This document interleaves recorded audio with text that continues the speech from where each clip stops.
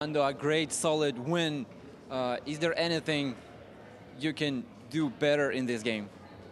Yeah, we always can do better. I think in the first half we can play better defense, but we react in the second half. Like the coach said in the halftime, we need to improve our game.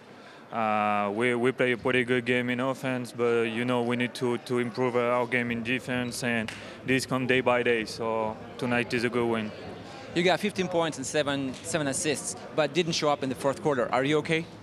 Yeah, I'm good, but we have a game in 2 days, and we need to rest, we need to stay focused, and the good thing is we can avoid all the players during this game. Thank you very much, great win. A great performance from CSKA, and you get 67% from three-point range. Was that the key for CSKA in this game? Well, definitely. If you remember, we talked on the halftime, and I told you that we shoot brilliantly the ball. 11 three-pointers in the first half. We kept going with the shooting well.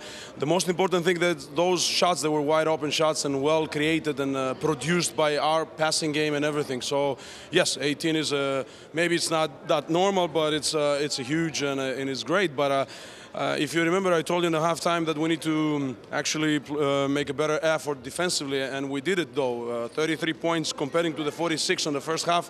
I think that was the key.